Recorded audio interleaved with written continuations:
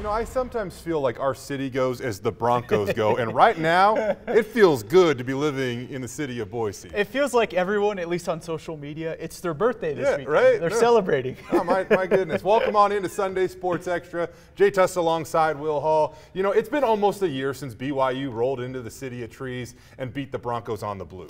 If that outcome of the game wasn't motivating enough, the team photo the Cougars took after the game certainly pushed the Broncos over the top. Yeah, yesterday the guys dressed in blue and orange would seek out payback in Provo, but this is the picture. Boise State linebacker Zeke Noah acknowledging earlier this week that the players had not forgotten about it. And even running back Cyrus Habibi-Lakio, who wasn't on the roster last year, said that this picture pissed him off. The Broncos played like they were agitated yesterday. Boise State trying to rebound from their worst 5-game start to a season since 2001. And they were trying to get their biggest road win since, well, that same season, coincidentally.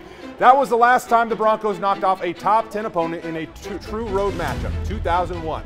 BYU got the scoring started early. Jaron Hall follows an opening drive field goal with this 14-yard touchdown pass to make it 10-0. And I'm not going to lie, early on, the Cougars had the environment in their favor. That place was rocking. Yeah, it certainly was. Fantastic grab right there from Samson Nakua to give the Cougars a 10-zip lead. Boise State will respond with a field goal, and then they get in the end zone here.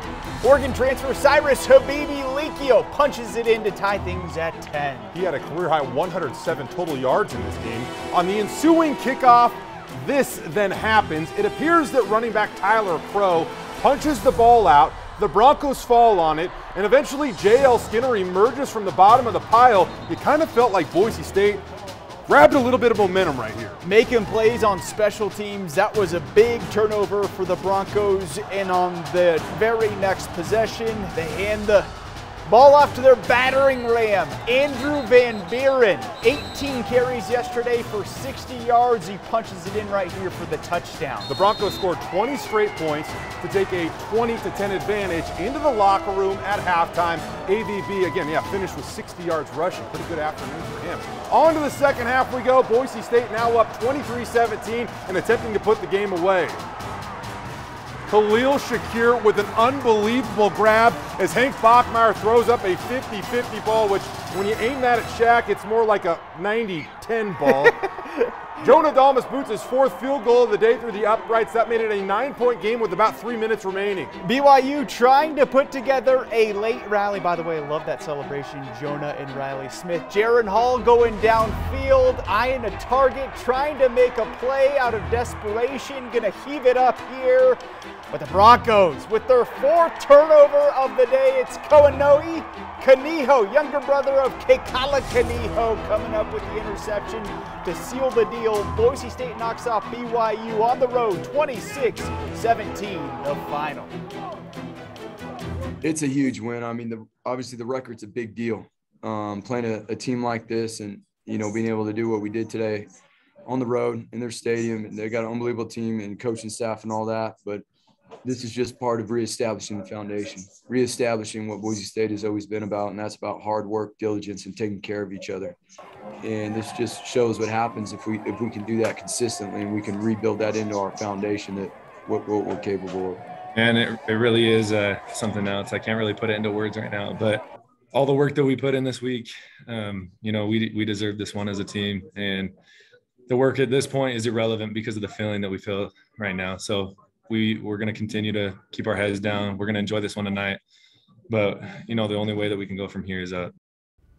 Wow, what a performance by Boise State. Historic on so many levels. Boise State also the first team in the Mountain West to go knock off a top 10 opponent in a non-conference game since 2005. A week ago, we were talking about all this history on the negative side Boise State was making recently. Now, back more to that positive stuff that we're much more accustomed to covering the Broncos. What a massive win for Andy Avalos and his entire program. And you felt like talking with the players and Coach Avalos post-game, they credited the win yesterday with their week of prep. Yeah. They said it started with practice each day. Yeah, and now Andy Avalos, the lone person in school history with a top 10 victory over an opponent on the road as both a player and a coach. I would honestly love to know how many times that's happened really in the history of college football.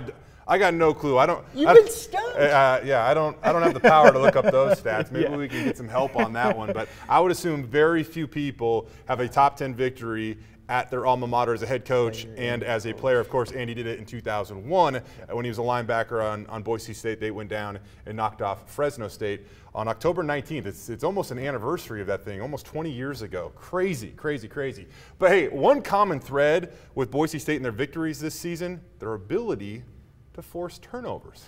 On that note, we turn it over to Tom Scott for tonight's edition of the Scott Slant. You are correct, sir. There were, as we remember, there were no turnovers forced against Nevada last week, but that was an aberration. All three of those BYU fumbles yesterday were forced, and Kaunohi Kanio's interception was the icing. What were we talking about going into the season? Turnovers after they were almost completely absent last year. Well, here are the numbers through 6 games in the past 5 years. 2017, 18, and 19, okay. Last season, not okay. And this year, very, very good. More than 2.5 per game, and the 4 yesterday directly resulted in a signature victory. So here's important upward trend number 2, the usage of the running backs. These are their numbers with everything else taken out. The season started slowly for them and hit bottom against Oklahoma State and at Utah State, where the wide receivers and Hank Bachmeier saved the day. Things picked up versus Nevada for the backs last week, and at BYU, even without George Holani, they gained 140 yards. The big number here is 38. By far the most running backs have been called upon this year, 38 carries, and that kept the ball away from the Cougars. Let's go to Scott's Land Trivia, and with Air Force coming into town, we have this nugget from games past. In 3 consecutive games against the Falcons from 2016 to 18, Boise State produced 2 100-yard receivers each time versus Air Force. Which 5 players were involved in those box scores? Name as many as you can. We'll tell you who they are after the first break, and Jay and Will, it's back to you.